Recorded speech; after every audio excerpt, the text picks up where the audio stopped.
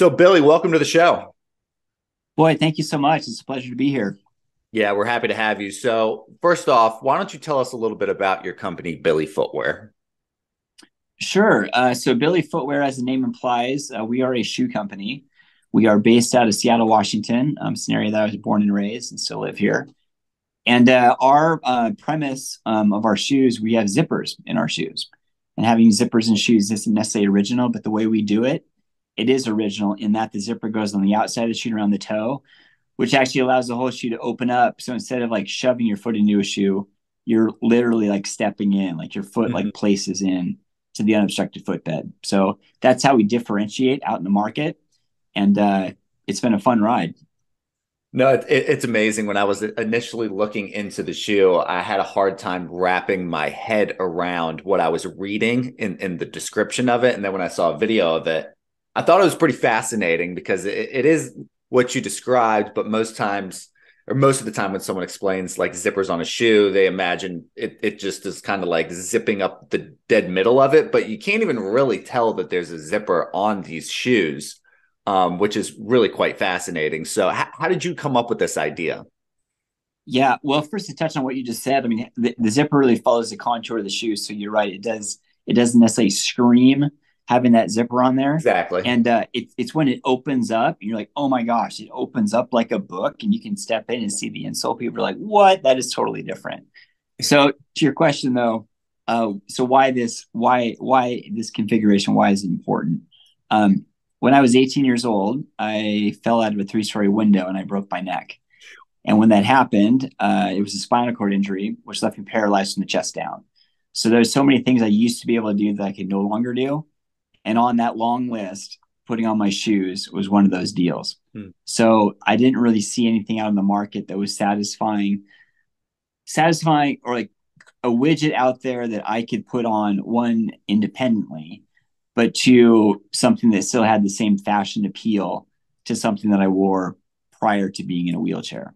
Hmm. So because of that, I teamed with a buddy and we did something about it. So started with one pair of shoes for myself, and just this past summer we've sold our millionth pair. So That is we really an amazing we milestone. yeah, dude, we got the tiger by the tail, and we're doing everything we can to hold on.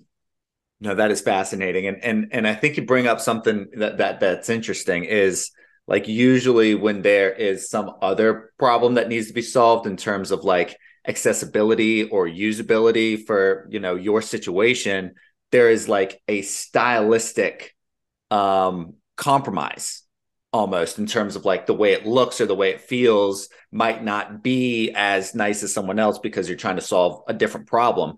But with your shoes, you actually were able to do both, where it still looks good and has this added accessibility to it. I want to kind of talk about universal design a little bit. So, can you kind of explain that concept of what universal design is? Yeah, sure, absolutely. Uh, well, we really want to take fashion and function and smash it together. And Mhm. so we want to create a widget that works for everybody. And that's where that term kind of universal design comes in. Prior to this whole shoe space, I graduated college as a mechanical engineer. I was working as a mechanical engineer for the Federal Aviation Administration, which is a Oh, wow. completely different line of business than what this is. But within that space, that engineering space, I was introduced to the term universal design, meaning that you can create something that basically works for everybody. So it's not a matter of creating something that works for a particular like segmented audience. Mhm. It's a matter of like inventing something that has appeal and functionality that everybody can use and enjoy. So an easy example would be like texting when it comes to cell phones, or even voice command. You know, those two originated from more of an accessibility side. Like someone they can't see, they're blind, they'll be using their voice, or Mhm. if like they're deaf, they'll be using text. Well, now those are two functionalities that the whole planet uses. So we want to take like that type of concept of creating something that works for everybody and apply it to fashion, and we did it through the footwear space. No, and I think that's a really intelligent way of looking at it, and it sounds like your background really helped there too. So, um, what one of the things that I've read is that universal design is not typically something that is applied to fashion. It is definitely more industrious and technological, and the examples that you gave, aviation, driving, phones, computers, stuff like that. But it's not applied to fashion. Is that because fashion is often considered like a luxury commodity, or why is that, do you think? You know, I don't have a good answer to that question. Because it was basically the same question we were asking ourselves. So when we made our first prototype and it worked for me, and I was able to take back that independence and put my shoes on again, Darren and I, my fellow co-founder, we kind of looked at each other going like, well, shoot, why can't we apply this to fashion? Because we had not seen it before. So Mm-hmm. we basically asked that same question and going like, why is this not in the fashionable space? And then we just kind of thought, well, shoot, maybe we're the ones to do it. I mean, I don't know if that was just more of a kicking ourselves in the own butt to be able to move forward or whatever, to be the catalyst. But it just seemed like there was a gap out there to be able to bring something to the market that could just transcend like all different ability levels, to be able to have that like element that could be enjoyment for everybody. So I don't know why it's there. I do know that in the fashion space right now, the word inclusion is thrown around quite a bit. Sure. That's a powerful word that's been around a long time, but right now it's getting a lot of limelight. And I think that word inclusive and the word universal design, I think there's areas of the use of synonyms in some cases. But for us, like inclusion isn't necessarily creating something that just works, like bringing this other audience that maybe wasn't picked up before. It's a matter of just like creating something very simple that everyone can kind of gravitate towards and enjoy. So I don't know. I think it makes good business sense to like look at it through that lens. Mm-hmm. And I think the industry is coming around, but I think there's a lot of pioneers out there that are working really hard to kind of penetrate that market right now. Mm-hmm. And something that I find really interesting with your shoes is this inclusion also in my head solves a problem that it wasn't even maybe intended to solve. For example, you have kids' shoes, right? And it feels like a very easy way to actually have a kid step into their shoes, zip it up, and then they can also practice tying their shoes with those shoes. And usually you got to have one or the other, where it's like either the kid's wearing Velcro shoes while they're practicing on a different set of shoes how to tie them, or the other way around a little bit. So what was the thought process there? Were you always planning on having kids' shoes? Was that intentional? Was that accidental? Can you tell me a little bit about that? Well, great question. I mean, when we started with a Kickstarter campaign where it was it was three men's shoes and two women's shoes just to test the Mm-hmm. market. And honestly, that's as far as my pocketbook could stretch me. So that's where we had to put the cap on it. And Sure. as we launched it out there, we got feedback on all three demographics. But when it really came time to expand, we had to choose. And kids seemed like the most low hanging fruit because now as a parent, I have a 4-year old and an 11-month-old, and anything we can do to get those kids going faster in the morning makes all of our worlds easier. Sure. So Yeah. having a nice easy on, easy off shoe for the kiddos that they could, potentially take on independence quicker, it seemed like a great entry point into the fashion space. And from there we just kind of built the business around it. So it wasn't a matter of like we just like strategized going like we're only gonna do kids. It was a matter of like, all right, if we want to really try to grow this business, that seems like the most logical entry point, and then we can build on that momentum. 100%. No, I think that's really cool. Have you considered other universal designs that could be applied to products aside from shoes? Well, we've got some apparel ideas, but there's so many other businesses out there that are really focusing 100% of their efforts on apparel. Mm-hmm. Um, our name is Billy Footwear, so it's got to be shoe focused first. Sure. So I think if we do bring some more like inclusive or universal design type apparel to the market, it's not gonna overshadow the shoes. It'll always be shoes first. But that said, there are a lot of accessories that we could bring to the table that I think could complement your shopping cart when you're looking for shoes. Like for Mm-hmm. example, like back to school. I mean, oh my gosh, if we had a nice accessible backpack, if we had a nice like accessible lunch Yeah. tote, if you had, the various I'm really excited about the sweatshirts that have magnetic zippers where they clasp at the bottom to get them started. I mean, because that works for everybody. I'm like, everyone Instead of has having to like thread the zipper at the bottom like you usually do. completely, Yeah. totally. Yeah. I mean, I remember skiing before I was in a wheelchair. Like every time you have your gloves on, trying to manipulate that zipper, that was a royal pain. So anything Yeah. that can make that process easier, that's something that benefit, the planet. So that's the way we try to strategize and look at like all of our solutions, where it's just more than the niche. Because niche Hmm. is a narrow market. Like to survive as a business, you really need to cast that net as big as possible. Hmm. So it makes a lot of business sense to be able to create something that really, isn't restricted to a particular audience. Yeah, and that's kind of like the two strategies that I continue to talk with people on this show about is some people go super niche and are probably some of the most successful that you could have in that super niche. And then there are also it's essentially just two different strategies where it's like, you know, completely dominate the small market, or you could succeed in a wider market and have the exact same effect. And I think you're actually doing a little bit of both, where you're cornering this, accessibility footwear market, but I don't need to have any sort of disability or special needs to want to or need to use these shoes, Right. and I think that's something that is pretty clever, at least in that design. So um I wanted to ask you before we kind of move on to the more particulars of the design and the business and everything, how you met your co-founder, Darren Donaldson. So Darren and I were on the same bus line growing up, going to elementary school. We lived about a Amazing. quarter, yeah, we lived about a quarter mile from each other. We were one grade apart, and it's interesting when you're in third and fourth grade, or fourth and fifth grade, or sixth and seventh grade. That one year seems massive, but then of course, as you get older, that one year it just disappears. It's not even there anymore. So yeah, we grew up riding the bus together, played baseball, went to grade school, elementary school, and high school. Even went to the same college. Our paths kind of separated a little bit, and then we got reacquainted kind of later in life.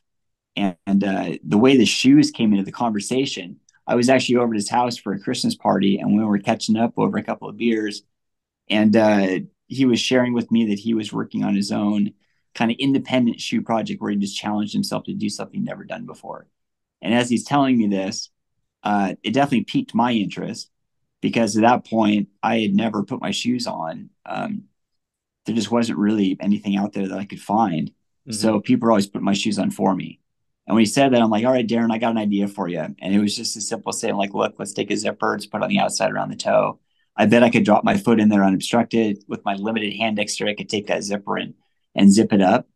And it was enough for him to be able to make a drawing to communicate to the factory that he was working with, make a prototype. He gifted it to me.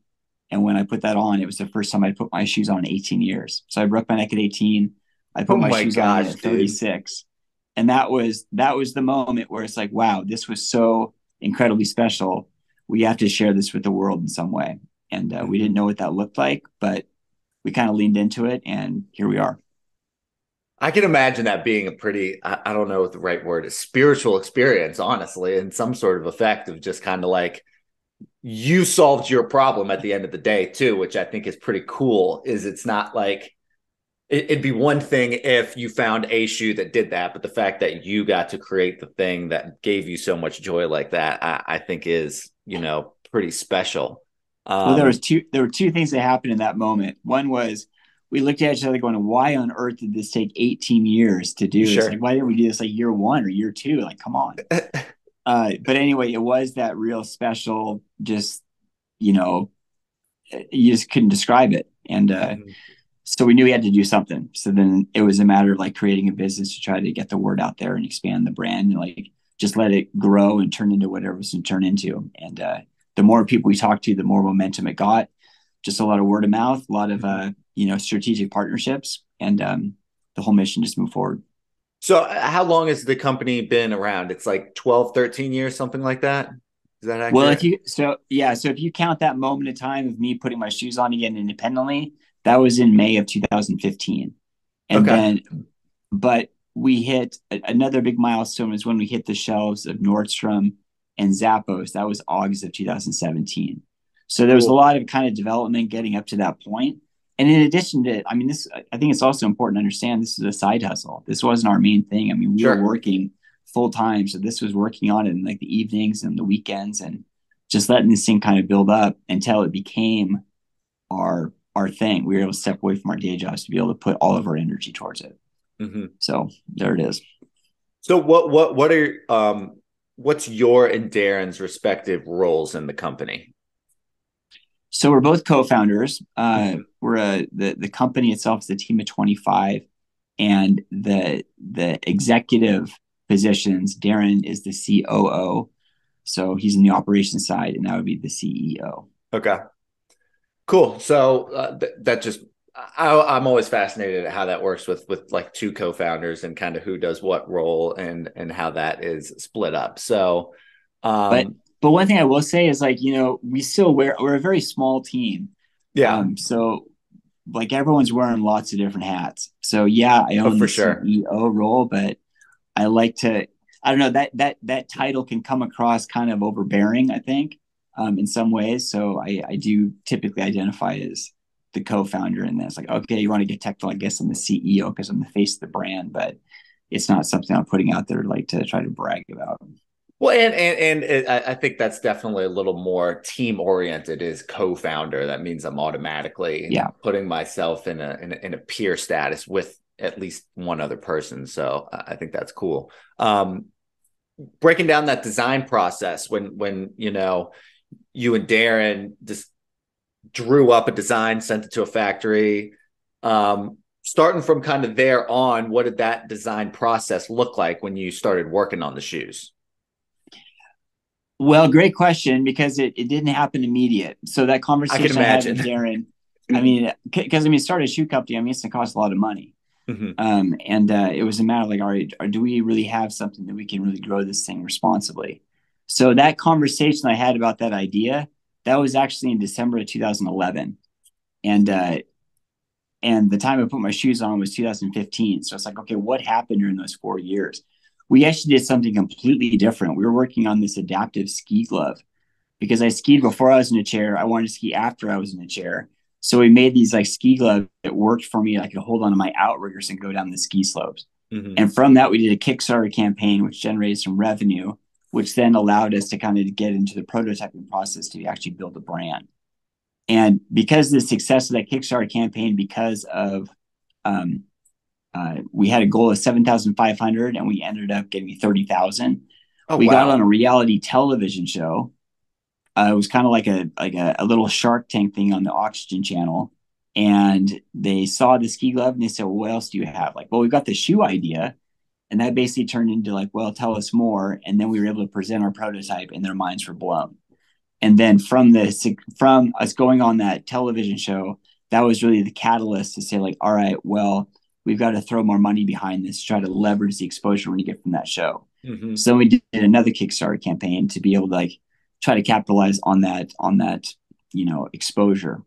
But through that whole process, there was kind of a refining of design, but we Mm-hmm. really only had one shoe. It was just like a basic sneaker made of suede, and just trying to like vet the concept, the functionality of the zipper. So I would wear those things around all the time, and but that was like the one and only pair that were out there in the market.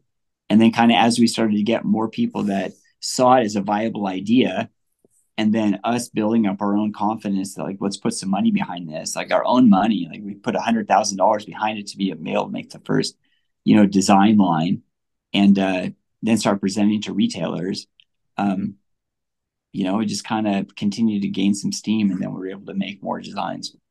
No, that's amazing. And one of the things with, product development and that research and the functionality that I think is fascinating is you don't really know how successful it is until you use it over and over and over and over and over again. That I remember when I think cell phones were first developing, like the flip phone, they would bust after like a month or something like that. I even remember, that new one that's I don't know who makes it, but it's kind of like the touch screen and it flips. They had to totally recall it because the touch screen was snapping after about a month of being opened and closed so much. So Mm. I can imagine having to do the same thing with a zipper that you're using over and over again, at least twice a day for 2 months, and how long the sneaker's actually lasting, the sole in it of itself. Did you learn anything from that kind of like product testing that was pretty insightful?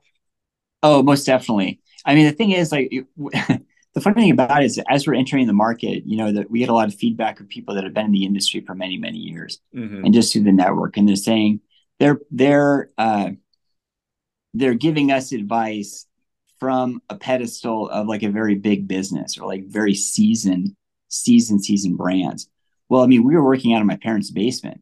So when they say like you need to have a big market study, like a focus group and all that, it's like, well, we don't have the bandwidth for that, nor the capital to be able to create this thing, nor the product to be able to throw out thousands of shoes to get feedback. So our approach, being a small brand working out of a basement, was, well, this seems like a good idea. This seems to be like a very middle of the road type of design based on all these other big brands that are tried and true. And we'll work this out with the community. And we'd send it out, and then we would get customer feedback because they would purchase. And then they would, very quickly say like, well, these are working well for me. Or they would say that, and then they'll offer like some feedback. And from that feedback and through that, just that growing customer foundation, we were able to make adjustments. So our shoes today, yes, it still has a wraparound zipper, but the actual silhouette and what that shape looks like, it's much different than it was originally. That's cool. And that's based on direct consumer, but that's also based on, relationships with our retail partners, creating something that is going to identify with their customers. Because the thing with the wholesale business, they're going to buy on the front end. So it's a great cash flow influx, which allows you a lot of flexibility to do more on the back end for the next season. Whereas direct to consumer, the margin is better, but it's a slower burn because you're doing it one at a time, and that cash isn't like the larger amounts of cash aren't happening on day one. You can make more money, but it's, as I say, it's a slower burn. Well, I think that's fascinating, honestly, and I want to know, like, what's the price comparison, say, since we're talking about that, of your shoes versus other similar products? Is there another similar product, or are we going to have to just compare it to shoes at large? We're going to have to I mean, you can look at it from two lenses. One is looking at shoes at large. I mean, for us to be able to be on the shelves next to Vans, next to Converse, next to Nike, next to New Balance, we have to be competitive. So our price point, I mean, that's incredibly important. I mean, there's no way you can survive if you're not competitive. So our price points are competitive with those major brands. We're also in Target. I mean, Target, it's a very, they drive an aggressive price point. But we also have shoes in Target. They're different shoes than you would see on other, major retailers, because there's just less stuff in it. I mean, there's only so much you can put in to a $25 shoe as compared to a $50 to $60 shoe. But again, you can't put a $50 shoe in Target because then you wouldn't be competitive. So it's a matter of like understanding like the space where the product is going, and to be able to make sure that you're going to be able to at least meet or beat the price point of, or at least the value, the perceived value of that customer, in to be competitive in that space. So there was, I mean, and then you back out of that, it's like, okay, what is the margin one can receive on the wholesale side or the direct to consumer side to be able to keep the lights on and to be able to, generate enough revenue to be able to pay forward in the next season where you have a new product, a new colorway, or a new improvement on what you have existing. So that's kind of the balance and the dance that we play. Sure. And I'm fascinated that you bring up, both Vans and Converse, because when I was looking at the shoes, I thought of those two brands immediately. I'm personally a big Converse fan because I like the general durability, and I like the fact that they're at a price point where I'm okay spending, about $70-$80 once a year. And that those are the shoes. I wear those, and that's pretty much it, And with your shoes that one have that kind of a high topish style, you still have low tops like Vans does, and is at that price point, it automatically says this is who their competitor is. It's putting you guys in that space instead of trying to, like, I don't know, novelize or trivialize your own product, which I think is pretty smart, is that, you guys take yourselves seriously. Because I initially was like, wow, really, $75? And then I looked at the shoes a little closer and was like, oh no, these are actually like really good looking shoes which is why that they can price them at this like level, which isn't even that high when you consider some people spend $250 on Jordans or something like that. Oh, absolutely. I mean, well, first off, it's incredible how expensive some of those really, really high end shoes are. And we've actually been asked by retailers to create a very high end shoe, like that men's dress shoe that comes in I at bet. $250. We're not there yet, but it's just like it's intriguing how you have customers that are asking for a much less expensive shoe and one they're asking for a much more expensive shoe. So you kind of get both those feedback. But to your point about Vans and whatnot, I mean, a lot of that, the reason some of the styles look like that is because those are the brands that influenced us growing up. I mean, Yeah. we were all about Airwalk. We were all about Vans. I wore simple shoes. I was a kind of an under the radar brand that I loved. I mean, so we taken all those, tried and true veterans in the industry and then try to pick the things out of each one of the silhouettes and combine it and make one of our own. So what's your general marketing strategy look like? I mean, Converse has been around forever, so they practically don't even need one since they've been around since, I don't know, World War I, World War II, or something like that. And then Vans obviously tied themselves to like skating culture. So I know that you guys have your story and your branding in terms of the universal design, but actual marketing wise, what's your strategy look like? Well, so when we reach out, we want to try to communicate an easy on, easy off shoe. And I mean that type of language is used by a lot of different concepts out there. The one thing that makes us different though is that unobstructed entry. I mean, so for example, I mean, there's lots of shoes out there that like laceless, for example. I mean, but you still Mm-hmm. have to shove your foot into a shoe. There's Mm-hmm. these others where the heel springs back, like you just step in and or you slide your foot in, then you put your heel down, and the heel pops back. But again, you still have to shove your foot into a shoe. So our shoes, because you can actually drop your foot in unobstructed, that has been a game changer for many folk, including myself. So that's on the really the functional side.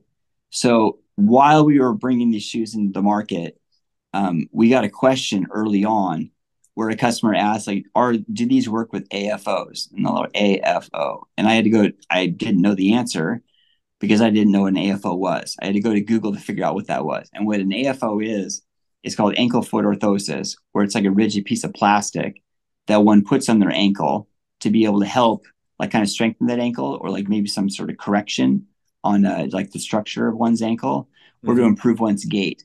So it's more of a medical external device. And then the challenge, as soon as you have that on there, is like, how the heck do you shove that into a shoe? Because it's a 90-degree turn. So come to find out that like those that were wearing these braces were having the same challenge I was, which was just trying to get your foot with brace into like your footwear. Because if it's at a So 90-degree angle, you can't exactly slide it in. completely, yeah, completely. So all of a sudden, that audience caught hold of the brand and started going, oh my gosh, this is working great for my child. Maybe it's working well for your child too. So that we got into that lane, and that lane has an incredibly strong word of mouth. The power of word of mouth is incredible, Mm-hmm. and that particular line has brought a lot of attention to the brand, and that's both from the user perspective, but also the clinician's perspective as well, to be able to recommend the brand to all those folks out there using braces. So because of that, because a rigid piece of plastic, I mean, that's a design consideration one needs to take into account. Because if you're just a foot with just skin on, like, or a sock or whatever, Mm-hmm. in a shoe, as compared to a rigid piece of plastic, the shoe is going to behave different. I mean, a Mm-hmm. rigid piece of plastic against canvas, I mean, that's kind of a losing battle. So because of that rigid piece of plastic and potentially some hinging hardware, we've had to kind of rethink a number of our silhouettes to be able to reinforce particular areas, which better accommodates that type of device. And So it it still has increases its like durability over time. exactly, Yeah. exactly. So like injecting more rubber into the outsole, for example, like having more of a hardy weave inside the lining, so like the screws and whatnot don't like penetrate through like the side. Or like if someone like has like more of an aggressive heel strike or a toe strike, it can actually compromise the zipper. So it's like, okay, well, that zipper, maybe we have to pull that back a little bit to have the toe more protected. So all of those design considerations go into a lot of our silhouettes. But marketing wise, the way that information gets out is there's a testimony attached to each one of those customers. And these testimonies are being provided. They're not just, I like the shoes. It's like, oh my gosh, I've been looking for shoes all my life. Now I'm able to wear my shoes. I'm able to put my shoes on for the first time. I'm able to empower my child to be able to do something never been able to do before. Oh my gosh, this is so much easier.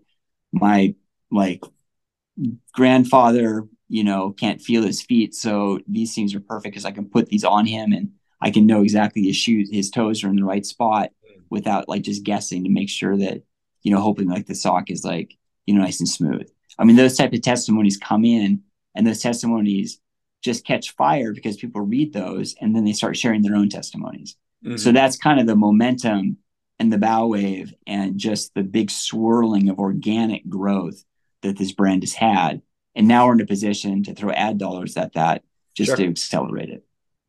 Yeah. So, and you don't have to like generate anything really. I mean, when you have people who are automatically giving you their testimonials, all you have to do is put those testimonials in front of other people. So it's not like you have to spend all this money on, branding, copywriting, coming up with like the strategy. It's literally just let it do its job, people be affected by it, and then tell other people how they were affected by it. So I think that's pretty elegant in its simplicity. So your shoes are available in a variety of name brand stores, as we've mentioned, including Nordstrom, Target, Kohl, Zappos, and plenty more. How did you get connected with those companies? How did you reach a partnership with them? Because I know that's something that other people are probably interested in their products, but there is that high ceiling, of how are they going to take me seriously? What's pitch look like? That sort of stuff. So how was your experience getting connected with them like? Yeah, that can be a real uphill battle for sure.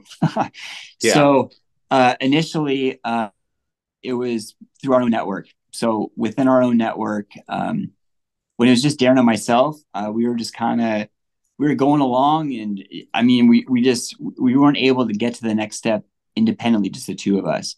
So there was a gentleman that joined our team who really was a shoe dog. His name's Patrick Foster. He was the number 3 of the team. And he'd been in the shoe industry all of his life as a sales rep, representing lots of different brands. But he also stocked the shelves of Nordstrom way back when. And so as he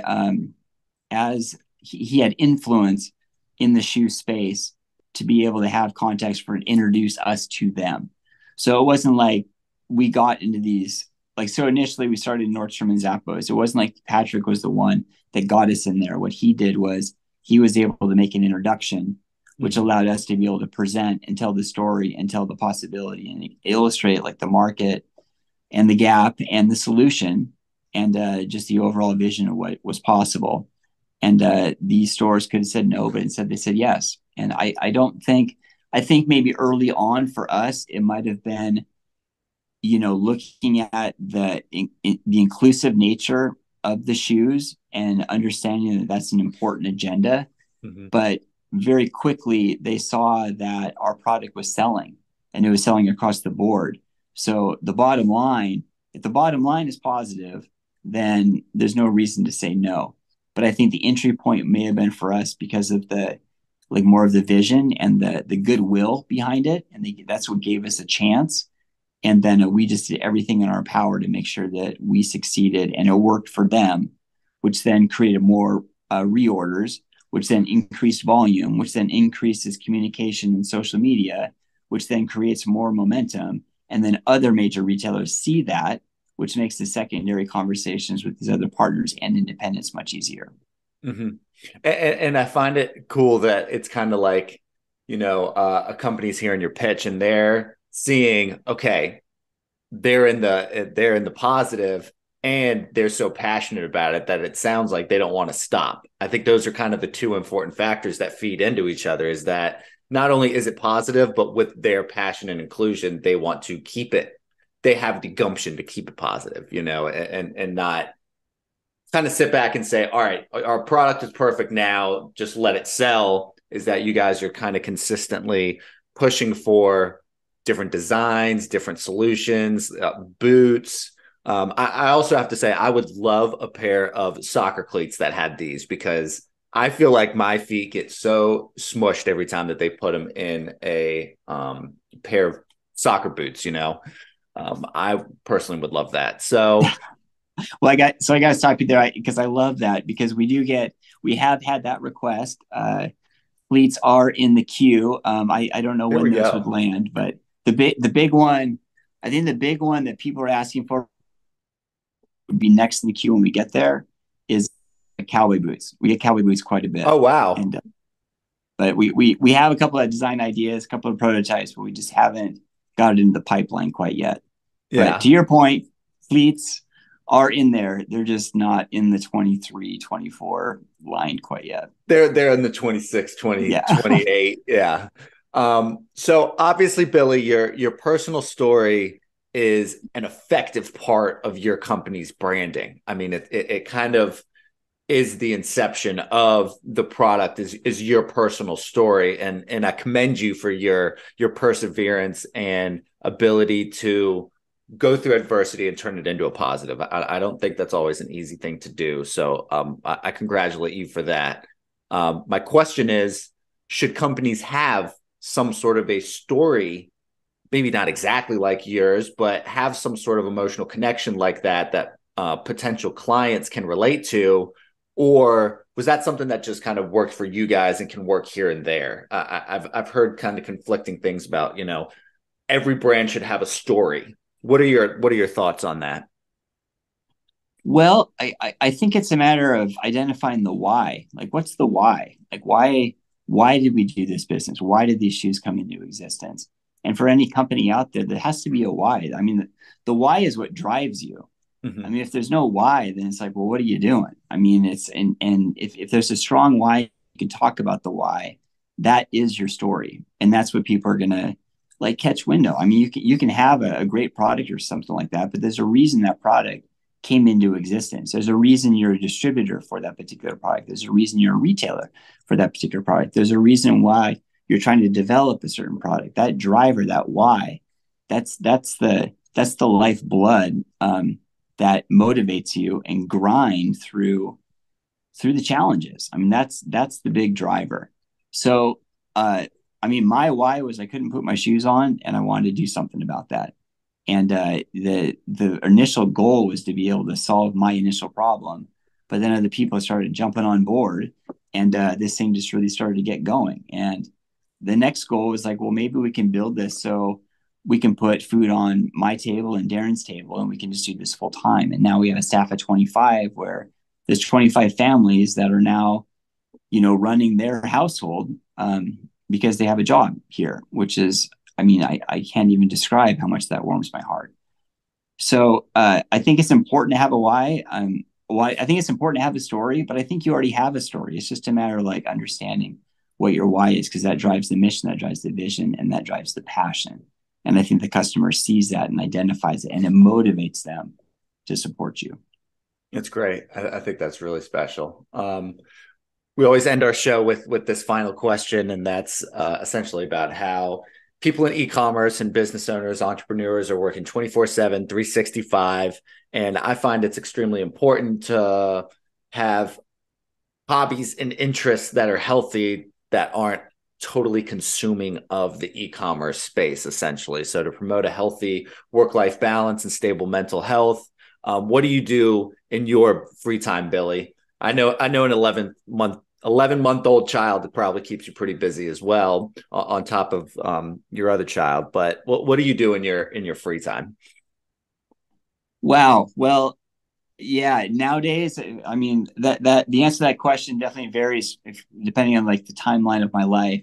But looking at that, answering that question in the now, right now, my spare time is just devoted to the kids. I mean, my loving wife, my loving kids, and to be able to just, Very cool. be in that space. I mean, just to be able to like watch them develop. Then all of a sudden, having like, so my 4-year-old, I mean, all of a sudden he's making a drawing, and it's a drawing of the family, and then like all the members of the family are wearing the Billy shoes. I mean, he's able to identify that. Or I'm able to bring a pair of shoes home. He's able to open them up and he's able to put them on by himself and he's just loving it. Or now my daughter, that our smallest is a toddler size 5. She's not quite there yet in terms of size, but she's already like, you know, a big pile of shoes right there. And she's playing with them just because, um, I don't know, just kind of intrigued by it. Or having the family coming to visit me here in the warehouse and just be able to Sure. run around and meet everybody and, you know, help doing the boxes. And it's like, so in my spare time, it's still very much shoe related. Like they're very much focused because I mean, we're all in as a family, we're all in on this endeavor. But to be able to have that one on one time with the family and to be able to make that connection and try to make them better than like we are as parents. We want our kids to be better than we are as parents. So Mhm. just like invest that time. That's what I do with my spare time. That's amazing. Well, Billy, we appreciate having you on the show. Good luck in your future endeavors. Call me when you make some cleats. Maybe I'll get some shoes anyway, but they don't have to be cleats. So, sincerely appreciate your time and your authenticity. And until next time, my friend. All right. Thank you so much for the opportunity.